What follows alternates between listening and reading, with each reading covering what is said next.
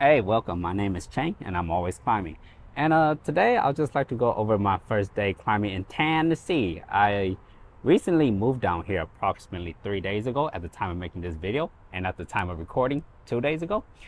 And just a little bit quick context. I hail from Minnesota, land of 10,000 lakes. Not a lot of bouldering. Chang is always climbing. Chang likes bouldering. And thus he goes bouldering. I hope that makes sense. In Tennessee, where the sandstone is hard as schmuck. So first off, I'm at the Old Wauhatchie Pike trail head, something like that. And the first boulder I hop on is the Cliffhangers boulder. Now the thing about this Cliffhangers boulder is it's supposed to be a V1. I don't think I did it right, but as I'm climbing it, I have this overconfidence in my head that goes something like, Chang, you never fall off of V1s outdoors. Let's not be ridiculous. Why would you need pads? Let me tell you something. Make sure you have pads. Don't be like this guy. I was dumb. A little bit of context, it rained the day prior and it was humid as schmuck. I was glistening eventually. Actually, right now, honestly. And so as I got around to this midway point, it may not look like it, but this boulder is slightly, just so slightly overhanging. And I get scared sometimes, a lot of times really. But I actually have a pretty high success rate of topping out boulders, 100% from the ground up. But I wasn't feeling that confident. And when I don't feel that, I wasn't feeling that safe. And when I don't feel safe, what I like to do is I just like to shut off the bitch part of my brain and just enter logic mode. And I just basically pulled out like V7 strength onto this V1.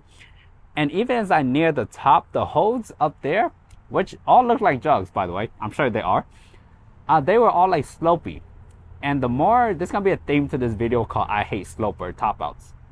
But I eventually ultimately topped it out. And even when I topped it out, it took me maybe 4 or 5 minutes to figure out how to come back down, because I couldn't figure it out for the life of me, which was cool. Which then brings us to the meat and potatoes of today's video, which is Old Greg's V5. Now the great thing about this problem is it's not a V5. I swear to God, this shit was hard as hell. I ain't never spent so many tries on a V5 in my life outside. Unless when I first started, but that was like 2-3 years ago. But the problem typically starts with a right hand up and a left hand down low. I thought the problem was a lot prettier, starting with a 2-hand match on the down low undercling. So that's exactly what I did. Now you go to this excellent right hand pinch. But the problem about this excellent right hand pinch, it might have just been the fact that the weather was like 82 degrees and humidity was like 10,000. But everything wasn't feeling that great. But also everything was feeling very, very solid. So it just felt like I just had to squeeze really hard. And I thought I was going to flash it. I didn't. But the initial hard crux slap to the left hand sloper seems like it would be a lot better given that the weather conditions were better. But they were not. But alas, whatever. But this problem did bring to the forefront that my initial beta of using left foot left and right foot right just wasn't good enough. I could see how it could work, but it made me feel like I was really low and that I wasn't going to be able to catapult myself up, at least not in these conditions. So I opted to instead use some big brain beta, activate my right foot into this wumbo pocket and do a left foot kind of like flag smear on the foot little jib. And that in itself actually gives you a really nice right hand and right foot to go to a decent left hand, and allows you to static the move. If you guys been trying this problem but fail the jump, try this method instead. I think it works excellently and I think it's easier. So I managed to stick the move, and then I tried to run the top a little bit, but I fell. And when I fell, I kind of knew that the top was going to be really, really scary and that I was fully prepared to die. And so when I fell down, I recomposed myself, and then after a couple goes, I finally got up to that same point again. And now as I'm topping out this boulder, every single moment I'm up here, I'm just thinking, if I fall, I'm probably gonna hurt something.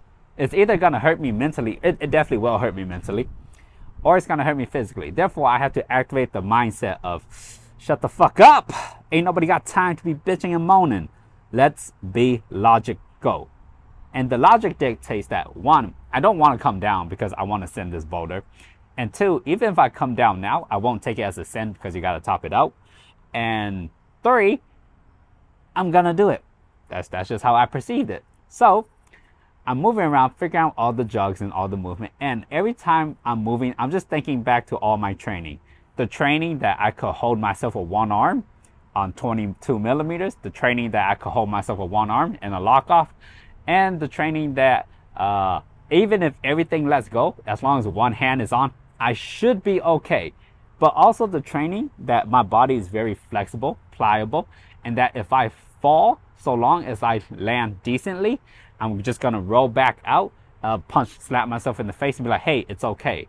But in reality, the situation was everything was super slippery. It just rained yesterday. I was out of chalk. I didn't know the top out. My pads weren't placed in the correct position of falling. And so I was just, honestly, one of the scariest top outs of my life. Not the scariest, maybe the second scariest, but the one that had the most risk of fucking my shit up was this problem. Old Greg V5. If it is hardest V5 I've ever done.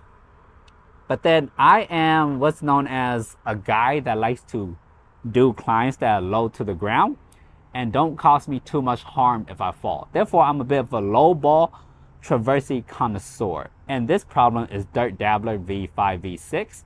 And the interesting thing about this problem is they say to use the lowest rail as the handholds. And as you can see, we could split this boulder up into this segment, which was the lowest rail, and then this upper segment, which is kind of like not the lowest rail. And if you use the upper segment, and then I could see this problem being V5, V6. But I was just using the directly lower part and avoiding the top holds. And by doing it that way, it definitely made it feel more like a V6, V7. Or maybe I'm just awful at this climb and my beta was shit. Which, I'm not gonna lie, it took me a little bit of time to figure out the beta for this climb. But I did very much enjoy it. And did you guys notice how glistening I am? If you look at this man's back, I'm practically sweating a shower. But the thing I like about outdoor climbing is the movement is very 3D. Even on this straight traverse, I don't think I've ever done this movement right here, which is super weird, but really cool. Now the crux of it all does start from this undercling, and then you got to go down into this right hand sloper. And the thing about this right hand sloper is, though it is really big and wide and spacious, it is shit, pretty garbage. Now it could have been the conditions, but to be honest, I thought it was fine. But it just required a tremendous amount of power to match two hands into it with all your limbs on it without falling off. Ultimately, I really enjoyed this climb, but I unfortunately did not send, as one would say. Now the problem why, or the main reason why I didn't send it was just because it took me way too long to figure out the beta. I touched the last move like maybe twice, I think, and couldn't do it. But this is one of those problems that would definitely go next time I'm there. Again, I think it's more like 6, 7 the way I'm doing it, but I think you use the high rail, then it does make the 5, 6 mark for sure.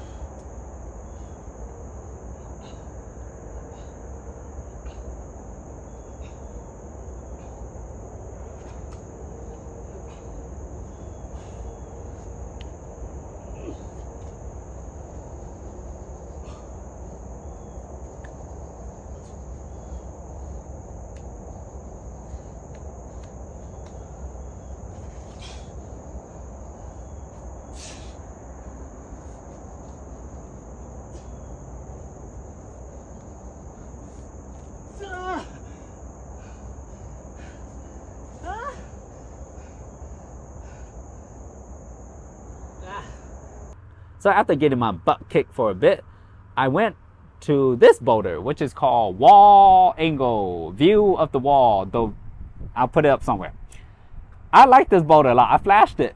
That's probably why I like it, to be honest. But it clocks in at V5.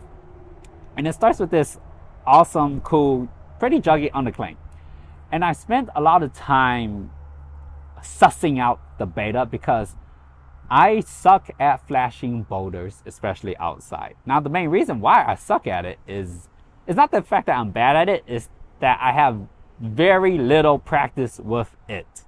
If you live in a place like where I live and there's not a lot of outdoor boulders, well, you only get like 30 chances to flash things, and they're not all flashable range.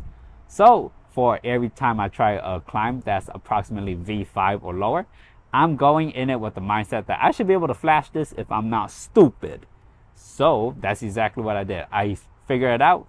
I pinched it really hard. And at some point in time, I was just psyching myself out. I was like, bro, why am I... Just go up, move, right? I was second guessing everything, guessing my feet, guessing my range. But eventually, I just pulled up. I hit the crimp, and I was like, nice. And then I bumped it to the jug. I was like, cool, I'm done. But then I yucked up to what I thought was a jug, but I yucked up with the intentions that I could catch myself if it's not.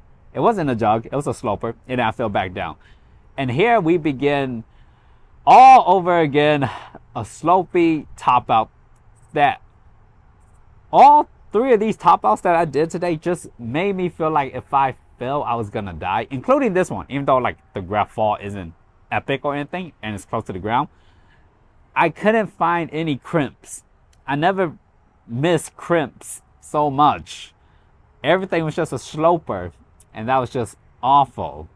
But I ultimately did do it. Now, I will have to say in reflection that today I did pretty poorly. But to be fair, it was a pretty weak day, which was understandable. But overall, what good day climbing. Yeah, I'm glad I moved down here. Anyways, if you like what you saw, like, comment, subscribe, and I'll see you next time, partner.